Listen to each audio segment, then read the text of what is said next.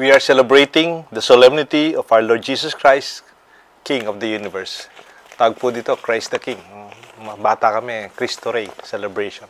It is the end, the peak of our Christian calendar. That's why next Sunday, it will already be the opening of a new year, Advent, Year C for our liturgical season.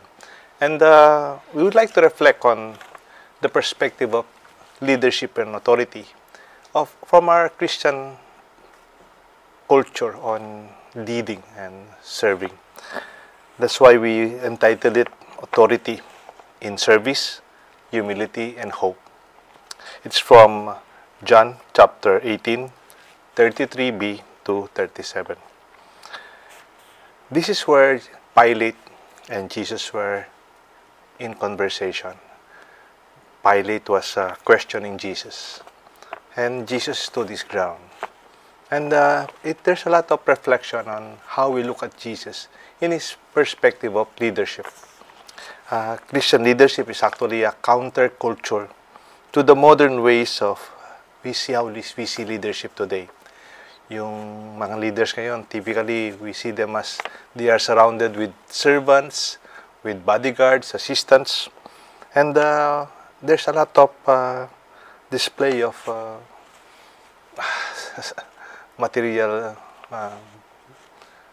pomp, and mayroon din konting an air of arrogance and vanity and vainglory that defines some present-day authority. On the extreme, there's also the expressions of terror and fear, kinakatakutan, especially in the minds of the public, that may curtail their freedom and freedom of self-expression. But Christian leadership runs counter to this worldly practice of authority. Lalo na pa naman, nasa konteksto tayo ng malapit na po tayo sa panahon ng election next year. Ngayon pa lang, hindi pa talaga election season. Talagang nakikita nyo na there's already everybody's name are already around. Pero maybe it's a good reminder for us. Christ the King offers to us our understanding of what it means to be a leader, even from our perspective when we talk about Christian leadership. Una, we would like to reflect on Jesus teaching us to serve as the core of authority. And they are all servant of all. In Mark chapter 9:35, which reads, "If anyone would be first, he must be last of all and servant of all." And second, humility is recognized by Jesus in the leadership of the centurion, not even from the leadership of his disciples or leadership of the Jewish society or from the leaders of the temple. It was from a humble centurion. We can call him a pagan, a Gentile. But he said, "Lord, I do not deserve to come. I don't deserve that you come under my roof. Just say the word, and my servant, my slave would be healed." And recognizing that he himself, as a centurion, humbly recognizing the authority of Jesus. Just say the word. I'm not, di ba, noon pag nagpe-first, magko-communion tayo, "Lord, I'm not worthy to receive you, but only say the word, and my servant." Salita ng centurion po yun, a very humble leader. And lastly, if you are a good leader, a real leader, you do not make people afraid or insecure. You give them hope. Jesus always says, "Do not be afraid. I am with you." Even in the woman who was already caught in the act of adultery, in that very desperate situation, Jesus said, "Either I condemn you, go and sin no more." He was challenging, gave new life and hope to this woman. Ito po yung magiging kwentuhan natin. Our dear friend, Judge Jovay Mercado, will proclaim to us the gospel from John 18, 33b to 37. Pakinggan po natin ang ating ebanghelyo.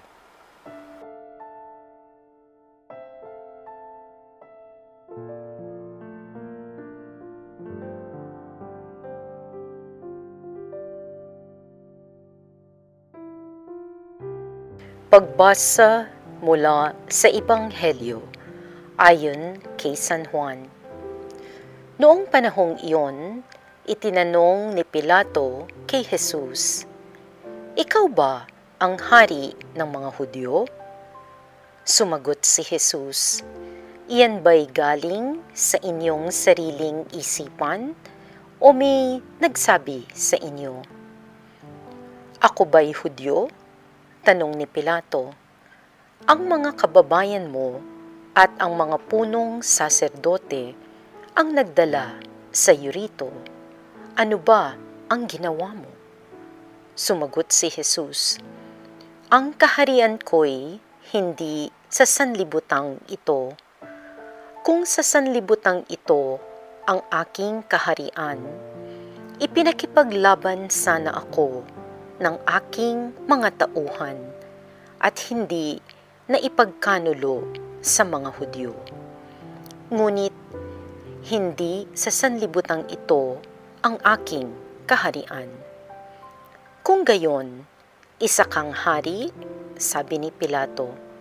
Sumagot si Jesus, "Kayo na ang nagsasabing ako'y hari. Ito ang dahilan kung bakit ako ipinanganak at naparito sa sanlibutan, upang magsalita tungkol sa katotohanan.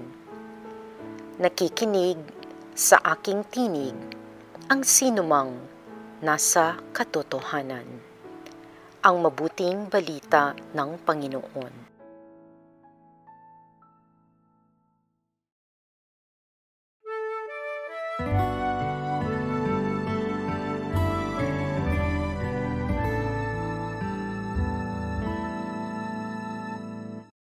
Thank you for staying with us dito sa Men of Light. Tayo po ay nagdiriwang ng Cristo Rey, Kristong Hari, the solemnity of Christ the King. Ito po si Father Deo Galang, nagpapasalamat po sa inyo sa oras ninyo pagbibigay dito sa Men of Light. Jovay Rosario Mercado po, kumusta po kayo? Joey Angeles po, kumusta po kayo? And thank you very much. We are also with our team of volunteers led by Father Jonathan Bartolome. Ang ating pong reflection, parang Christ the King is juxtaposed with the concept of modern leadership. Or it is offered as an option to understand and appreciate leadership today. And lalo na in the context of a crisis of leadership. Not only in our country, but even around the world. Una, naalala ko, during Holy Week, meron tayong ritual, yung Huwebes Santo. The Gospels about the washing of the feet. At hindi lang po, it's not something that is proclaimed only. It is really, parang dramatized talaga. Ako bilang pare, I really go down and wash the feet of 12 disciples. I really kiss them. No? Ako mismo, para sa akin, no? That's very meaningful for me. Parang very clear and a very picturesque, very clear example of leadership. To kiss each other, parang humble and yet to be ready to serve each other, isn't it? Parang naranasan mo ito kay Father Adrian. Yes, oo. Nabanggit po ninyo yung washing of the feet. I was privileged and honored to be one of the 12 apostles last Holy Week. Naimbita po tayo ni Reverend Father Adrian Paule, yung parish priest namin sa Guagua. You know, we always see it from the perspective of the priest kasi yun nga yung gusto nating makita, a leader in humility. Pero yung effect niya dun sa, well, at least in my case, no, it was really staggering. So yung humility parang nagbo-wash dun sa pagkatao mo, no? That the experience was so touching for me na I could feel the warmth on my feet actually hours and hours after the mass. Yeah. Oo. It was a different it was sort of a little conversion also. This is experience. A nice topic, Father Deo, about real leadership, real authority. And you, in your opening address a while ago, you were talking about the leaders, comparing it with leaders today. No, it's counterculture. Yeah. What is counterculture is the Christian culture, Christian perspective. Yeah. I read about this person. If you remember the 1990 earthquake, Luzon earthquake, Yeah. that destroyed, devastated Baguio, Baguio, Yeah. Baguio. and Nueva Ecija. No? Yes. There's this story of a high school student, and he was a leader. He was a class president, Oh. and they were studying at that time. And when the 7.8 magnitude earthquake struck, gumuho yung school building, and they were all trapped there. What he did was he wiggled his way out, and when he was able to wiggle his way out, he told his classmates, those who were trapped, "Diyan lang kayo, babalikan ko kayo. I will save you. I'll come back," sabi niya. And he did come back into the rubble. And he helped people get out. He would come in, come out, come in, come out. He was able to save like 5 classmates and 2 teachers. And then he went back. He went back. And when he went back, on the 4th try, I think, nagkaroon ng aftershock. All right. And he died. Oh. He died. The leadership that you're talking about, Father Dale, servant leadership, they do not put personal interest in the fore. Yeah. Instead, it's service, others first. Yes. Yes. Yun yung importante dun. Yeah. In fact, even before positions, kunyari, we all started nothing. No? Members, we all started nothing. Yung mayor ngayon, dati silang lay people. Or mga pari ngayon, dati silang lay persons. Or mga judge, dati silang lay person. We started with almost, sabi nga ni Job, we were naked when we were born. And yet, it is the intention to serve, to help. And people recognize that. Matulungan ka naman, sige. Why don't you? Maybe we want to nominate you. Di ba noon? I don't nominate myself. Yeah. Yes. People nominate you. Di ba? Estudyante tayo. And from there, that immediate intention of service, sabi mo nga, is the core of what Jesus tells us. Si Peter, when Jesus already ascended to heaven, di ba when Peter was with Jesus, he was very Rash. very rash, Impulsive. very impulsive, mainit yung ulo, even questions Jesus' suffering. And then later on, he mellowed into a real leader. Sabi niya, 1 Peter chapter 5, sabi niya, don't lord it over the people assigned to your care. Look at the term, assigned to your care, but lead them with your own good example. Not boastfully telling others what to do, but tenderly showing them the way. Neither as lording it over the charge allotted to you, but making yourself examples of the flock. Parang hindi si Peter, eh, no? Parang pagbabago na that conversion is wonderful for us to see. When, sabi nga, yung matandang tawag sa parish priest, kura, paroko. Ang gusto sabihin ng kura, caregiver.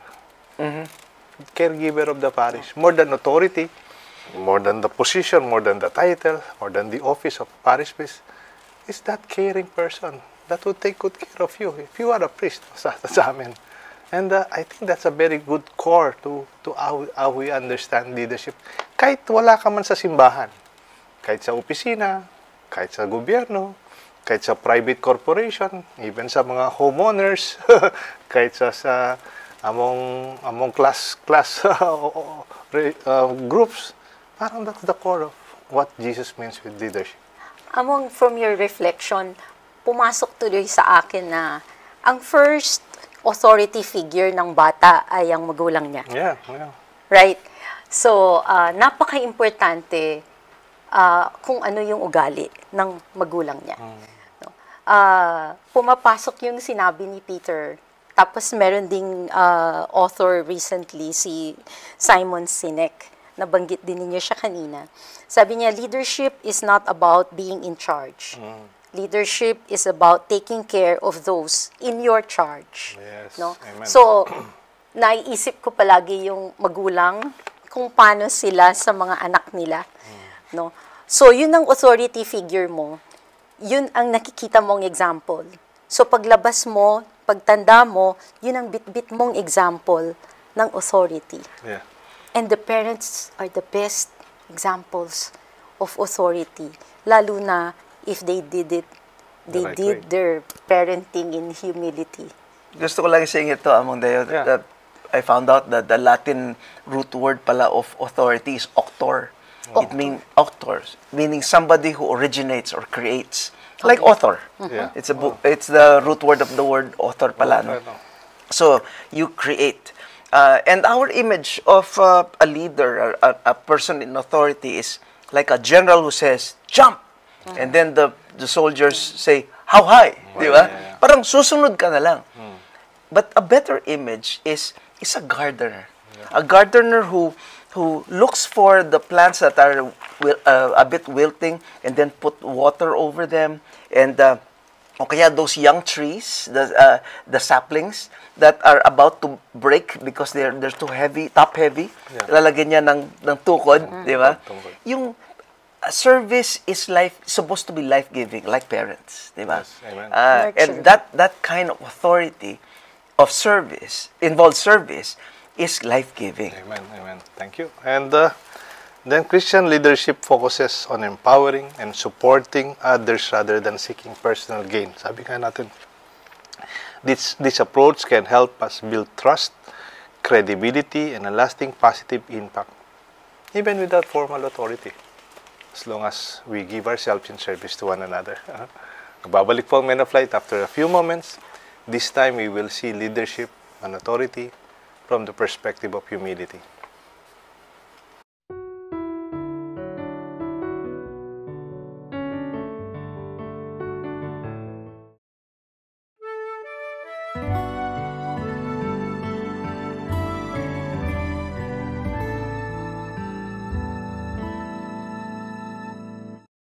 Thank you for staying with us dito sa Men of Light. Kasama niyo pa rin po si Judge Jovay Mercado, si Brother Joey Angeles, at ako po si Father Deo Galang. We are together with our volunteers dito po sa Men of Light in our studio. Yung ikalawang punto ho natin is humility or authority is also expressed in humility. Parang oxymoron yata ito. Parang magka-kontra yata ito. Parang hindi pwede, pero hindi eh. Kahit na minsan we are very proud, pwede, no? I'm the president. What are we in power for? We're in authority. Pero that's not our Christian way of living, eh. Parang, it's contrary to how we understand leadership because kilala ka naman, eh. Kung ikaw yung talagang mayor, kung ikaw yung talagang, hindi mo na kailangan pakilala sa sarili mo. And here in the gospel, Jesus mentions very particularly a centurion, a Gentile, who approached Jesus. In fact, he approached Jesus not for himself. Di ba? I'm the leper, I'm the blind man, I'm the sinner. But this time, it was a centurion, a man of authority, a Roman soldier, and yet he was begging Jesus to heal his servant. Parang may sakit po yung aking, hindi man anak, di asawa, hindi pamilya. His servant, his slave. In fact, I mean, in reality, you can dispose of your slave. You can, sorry for the term, you can buy another slave. And yet he cared for his slave. And then said, Lord, I am not worthy to receive you under my roof. Kasi sabi ni Jesus, pupuntahan natin. No, you don't have to. Just say the word. And my servant, my slave would be healed. Because I'm a man of authority. When I say, I do this, they do that. Just say it, Lord. Parang ganun siya sincerely, no? Kaya Jesus was struck, not because of the sick person, because of the humility. A person, a leader in humility. Parang, that is what attracts the Lord maybe for us. Even we attract people in our humility, not because we just want to show that we are humble, parang humble na, pero that disposition, pare-pareho lang naman tayo. So happen that I want to serve you. And natuwa po ako dun sa, nung binabasa ko to on humility, no? I came across a quote from C.S. Lewis. No? He said, humility in leadership is not thinking less of yourself, but thinking of yourself less. So that means you think of everyone around you, you are servant to all, and ang pumapasok po sa isip ko si Mother Teresa. Kasi si Mother Teresa was for me the perfect example of a humble servant, no? Who lived her life in humility, in the service of all. No? Napakagandang example nung buhay niya sa atin. Lalo na, siguro mas naaantig ako kasi nakita natin siyang buhay eh. Diba? Nakita natin siyang buhay, nakikita natin siya sa TV, nakikita natin, nababasa natin yung buhay niya. Nagpunta sa Pilipinas. Oo, nagpunta siya dito. Hindi ba napakalayo ba Namit nung niya siya ginagawa Puseto. niya? Sumakay sa kotse niya Puseto. Talaga? O yun. So talagang yung pong example niya ng humility talagang, tsaka yun natural yun hindi contrived yun. Hindi dahil lang it's an example of a good leader, no? Dahil ganun siya as a person. Another example, as far as humility is concerned, another example of a personality that nakita kong buhay, si Pope John Paul II. I found this a little trivia about him. No? In November 2001, he wrote his first email. Okay? He wrote his first email in November 2001. And guess what he said in his email? He was actually, and this was surprised a lot of people, he was asking for forgiveness. Forgiveness. His first email, what did he apologize for? And he apologized for the sexual abuse cases perpetrated by the clergy. Yes. How the missionaries in China behaved during the colonial times. Hindi na niya panahon ito eh. Diba? And for the church's role in separating more than 30,000 Aboriginal children in Australia from their parents. Diba? He could have done it personally, but he was limited by circumstances from traveling. And then the email was his next best option. Yes. And guess what? His first email was the one that they remembered most. Looking back at what he did, the humility that he showed, John Paul II was actually strengthening the church. Diba? Authority does not mean that you are never wrong. Yes. It means being honest enough to admit what went wrong and try to fix it. Kumbaga, lalong tumitibay ang simbahan dun eh. And later on, he apologized for a lot of things also. Not just through email, through his addresses, public addresses. There's a lot of humility when you say, I'm sorry. Yes. I'm sorry. And then you say, and I've been sincere expression of remorse. No? And it takes a lot of humility, even strength, para magpasori ka when you are already in authority. Kasi sabi nga, there are things beyond us. In fact, sabi mo nga, that's way beyond this time. It's beyond our control. And yet, if you are in authority, parang you absorb the real responsibility. And that man is also seeing Jesus from a distance, that his own humility, as the Lord, na yung very strong image sa akin nung namatay si Lazarus eh. Dumating siya late, 4 days na nalibing. Ang humarap sa kanya itong si Martha, very strong personality. Hindi si Mary. Galit. My brother would not have died if you are here, sabi niya. Parang pinagkalitan pa siya. But he did not even. Yes. And then sabi niya, I know, God will give you whatever you ask. I know. He will be alive in the resurrection on the last day. And then Jesus, talaga pinagkalitan siya. Alam ko. And yet, if you believe, that He will live, and whoever believes in me will have eternal life. Do you believe this? Yun lang. And that kind of humility, parang alam ni Jesus yung kinakalaban niya, si Martha, kaibigan niya.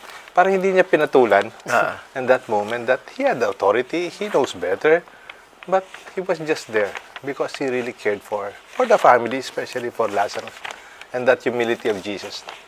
Even sabi niya, he cried at that moment. Yes. Look at him, he cried.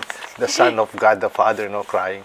Sabi siguro nila kay Martha, consider yourself chastised. And then Jesus said, lumabas siya. where did you bury him?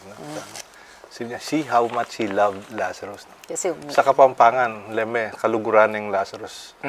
Pwedeng kaluguran, he's a true friend of Lazarus, or kaluguran is also, he really loved Lazarus. That kind of personal relationship. And the person of Jesus, it's some kind of ang tawag dito, parang behind the camera scene to yung parang the humility behind the miracle. He brought that humility and that love, care, brought Lazarus back to life. Isn't it? Kaya nga po, ngayon, it always wants us to be proud. Totoo naman, dapat yung mga bata, they have self-confidence. Dapat they have their own, sabi nga, presentation natin, dapat maganda. Naalala ko yung isang, just one story before we close this. May isang apo, nag-aral ng masters, nag-MA, magaling sa university. Lolo niya, farmer. At saka yung lolo niyang farmer, talaga siya nagtatrabaho. Kaya nga, tapos yung tatay niya, pati itong apo, nakapagtapos sa Manila. Pagdating niya, siyempre, sa kakatanim ng palay, sa kakabuhat ng palay, talaga yung katawan ng lolo niya, stopped. Lolo naman, you should be presentable. Stand straight. You should keep yourself abreast. You must be standing erect. Huwag kang paganyan-ganyan, mahina yan. And then, itong lolo, matanda na, wala mo sinabi sa apo niyang nag-aral, no? Educated. Sabi niya, apo, look at the palay.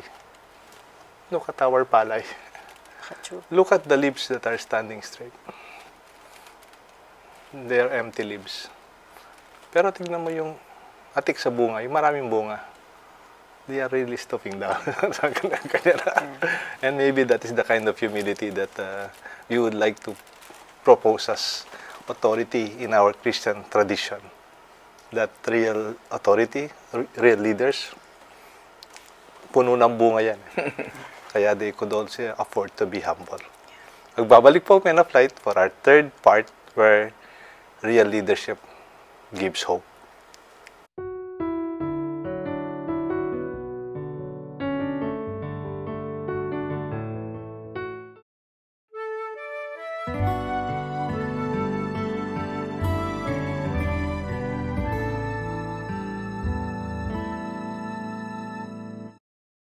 We are at the third part of our episode dito sa Men of Light, reflecting authority in the context of Christ the King, as our understanding of leadership from our Christian perspective.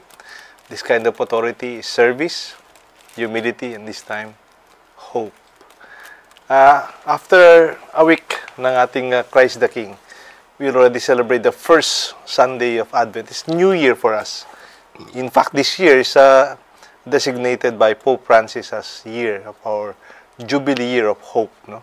Kaya nga po sakto-sakto itong ating perspective of our authority that gives hope.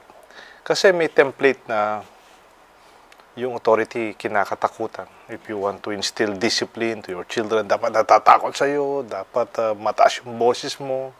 O tayo, may mga bata noon na baka mapalo tayo, masaktan tayo. But this kind of authority sometimes it does not work anymore sa mga bata. And maybe it's about giving them hope more than anything else. Sabi nga nung si Mao Zedong, sabi niya, his more famous words, political power grows out from the barrel of the gun. Parang nakakatakot, it's quite threatening. But on the contrary, Jesus' assuring words, do not be afraid. Ilang beses niya sinabi yan. Huwag kayong matakot. Even among the 12, lalaki yan. When they were in a boat, they were so afraid. Do not be so afraid. Kahit sa mga sabi, huwag kayong ma-insecure. You are worth more than a sparrow. And look at the sparrow. Walang nagugutom dyan. No? And they are cared for. And this must be the kind of leadership that we hope to have with our leaders today.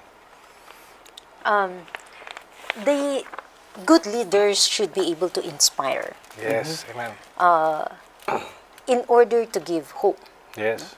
So, yung sinasabi nyo kanina, yung authority figure na, no, you do this, you do that, pagalitan mo, sigawan mo. Even sa teaching, hindi na pwede. Kasi, hindi na sila natututo sa ganun klaseng approach. yung methodology na yon instills fear. It does not inspire studying. It does not inspire the student to learn. Kaya talagang nag-evolve yung roles ng mga tao kahit anuman hat ang sinusuot nila for that day. Yeah. Inspirational leaders give hope. I think John Maxwell calls this the level 5 leadership of personhood. No? Yung nakikita mo palang inspired ka na, you feel good about it. No? Well, there's one example that I can think of. If you, in Ukraine, si Vladimir Zelensky, the president, when war broke out, he couldn't easily Went to the US. Or maybe a safe place to stay. But no, he wore a helmet, wore a bulletproof vest, and went into the danger zone. Okay? But, people saw that.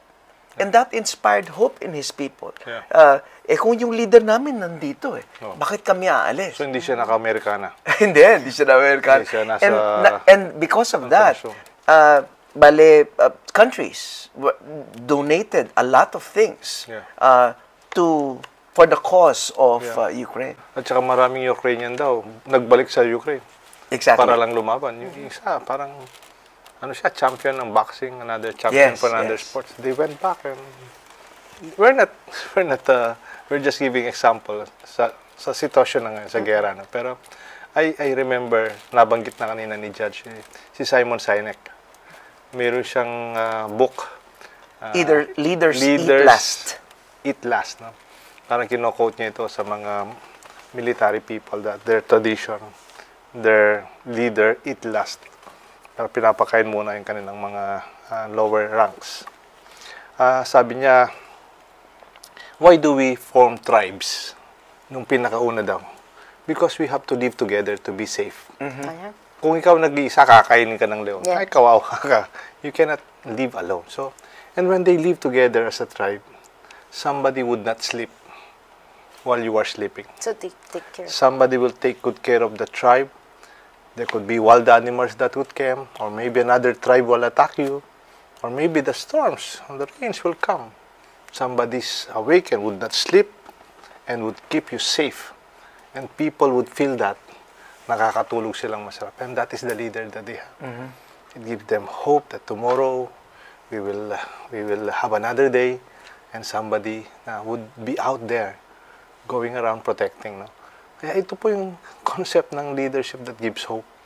Yung hindi na nanakot, hindi nakakatakot, hindi sinasaktan ng kanyang mismong the people, this tribe. No? And I hope these old images would still in us, that kind of leadership we're longing for. Parang, when you look at it, you want someone who will lead you, who will not,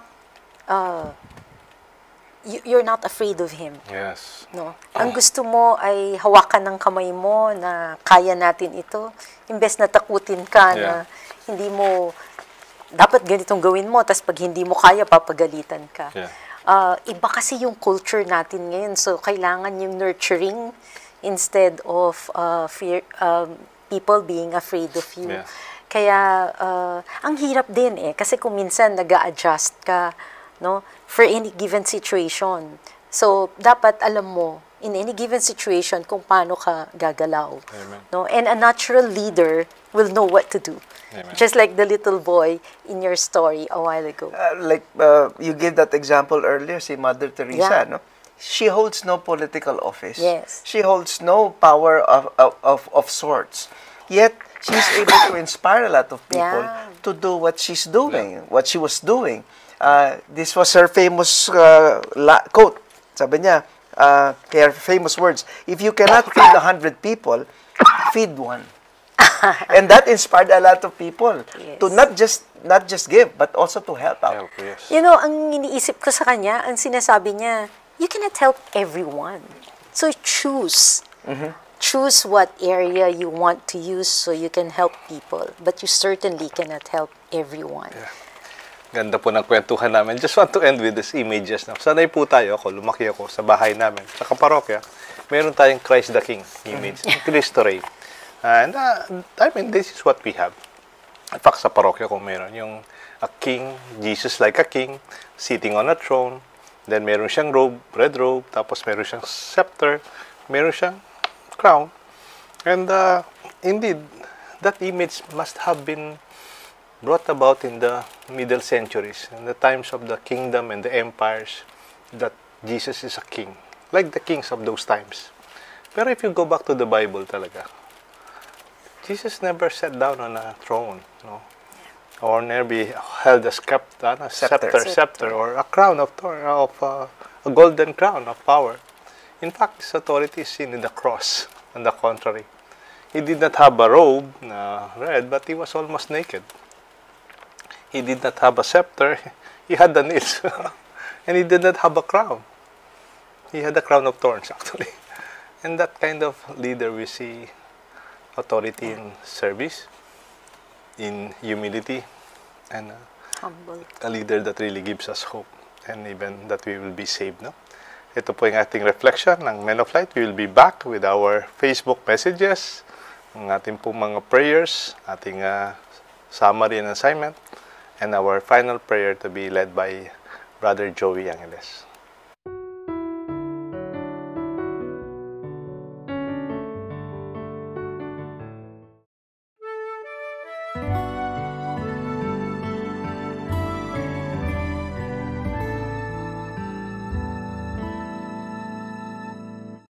Episode, the last gap of our episode dito sa Men of Light. We're celebrating the solemnity of Christ the King. That authority is service, humility, and hope. Si Judge Jovay Mercado will read to us our Facebook messages. I'll see some YouTube at saka po yung assignment natin, summary and assignment, and then Brother Joey will lead us in our final prayer. Thank you po, Father Deo. Alam niyo po, ang saya ko pag sa Facebook messages natin eh. Kasi pag nag-post po ng daylight, no? Kami ni Brother Joey, kasama po kami dun sa Daylight Writers ngayon. Pag nag-post po kami ng reflection, tapos ang dami po ng iba pang mga kasamahan po natin na magsusulat din ng kanilang reflection. Kumbaga parang we choose a point and then they will expound on it. So, para siyang isang another community, no? Sharing, sharing, reflection. So, wag lang po niyong basahin yung reflection. Basahin din po ninyo yung mga comments dun sa reflection kasi ang dami po ninyong matututunan. So, nagpapasalamat po kami kina Tita Dora Ray Lopez, sina George Magtibay, si Maria Socorro Garcia, Edgar Iyap, no?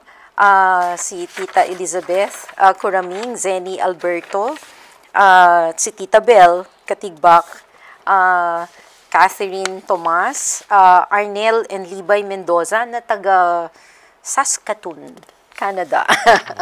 No, na patuloy pong nagre-react at nagsusulat ng mga sarili nilang commentary sa mga daylight reflections natin. Sabi po ni si Theresa Panta Versosa, sabi po niya, dun sa isang reflection niya, shinare po niya yung si Mother Cabrini. Tapos sabi po niya, shinare niya yung trailer ng movie so that her story may inspire us to always fall at the feet of our Lord. No? And by that we mean to humble ourselves when we can't understand what's going on and know that among the many plans we make in our lives, God's plans always win. Not only because they are from God, but also because by following His plans, we lead ourselves closer to heaven. Maraming salamat po sa napakagandang reflection. Yes, Among? okay. So, ating pong mga YouTube, salamat kay Yvonne Setas, watching from Brooks Point. Saan kasi Brooks? Palawan. Palawan, from Palawan. For the 10 years, I am an avid follower of Men of Light. This made me a good Christian and faithful and lover of God. Continue this apostolate and God bless you always. Then also from Joel Ocampo, kinukwento niya kanyang example of a fig tree in their home and his experience of the patience of taking care of the small seeds. No? And then si Agariel Sa, watching from Hong Kong. He Talagang international and na then talaga. si Mrs. Rian Reyes, also sharing with her own reflection. Gusto ko pong share ang greet ang ating mga kaibigan nagse-celebrate ng birthday. Ang ating incoming parish priest, November 30, Father Conrado Rading, Among Rading David. Happy birthday, November 30. And then sa ating mga Men of Light family, Ryan Albert Yugan, November 24, siya ay daylight writer. And then November 26, Edwin Marcelo, Father John's brother-in-law. And then November 27, Ate Marisa Baby Henson. Siya nasa state siya ngayon, sa aming leader sa St. Joseph Clark Community. And then Kuya Noel Maniti from Sapang Bato, very active leader and volunteer ng ating parokya. And also Andre Garcia, November 30. Happy birthday po sa inyong lahat. And for our simple summary, to proclaim Christ the King is to understand and appreciate His model of leadership. It's quite a counter-culture, the way we understand leaders today, or how leaders live their life today. It's not about the opportunity to be wealthy, or to be powerful, or to be in charge of other people by bringing a lot of fear, or even misinformation, or arrogance. Hindi po eh. In a very simple way, we go back to the many stories of Jesus in the gospel, and his own experience, in his own witnessing. It's really about authority that is in service, humility, and authority that brings hope in a very desperate and difficult time that we have. Ngayon po, si Brother Joey will lead us in our final prayer. Let us place ourselves in a disposition of prayer.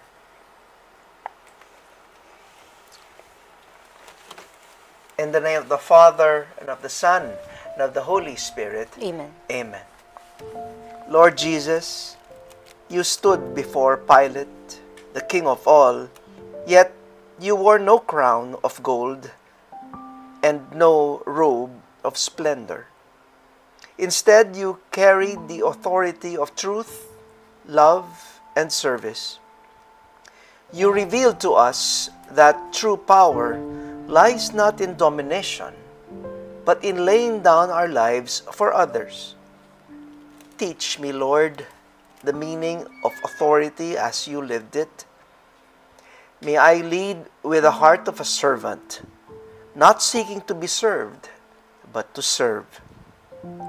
As you knelt to wash the feet of your disciples, help me to embrace the lowly tasks that build up others. Let my actions testify to your commandment to love one another as you have loved us. Grant me the humility of the centurion, who, though he wielded earthly power, recognized his unworthiness before you. May I learn to acknowledge my limitations and approach you with faith and reverence. Help me to see my own leadership not as a privilege to boast of, but as a responsibility to uplift, encourage, guide those entrusted to my care. Lord, in a world filled with fear and uncertainty, help me to be a bearer of hope.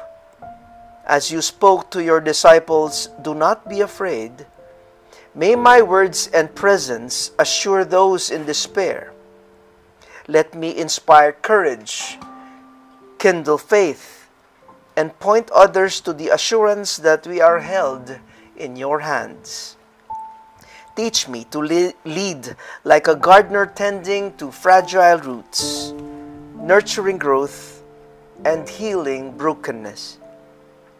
Let me face the truth and speak it boldly, even when it is not convenient. May my authority be rooted in love and anchored in truth, just like you. Finally, Lord, help me to follow the example of saints and heroes who have laid down their lives for others. Strengthen me to be courageous in serving, humble in leading, and steadfast in loving. May my life be a witness to your kingdom, a kingdom not of this world, but one of justice, peace, and grace. In your name, Lord Jesus Christ, the servant King, we pray. Amen. Amen.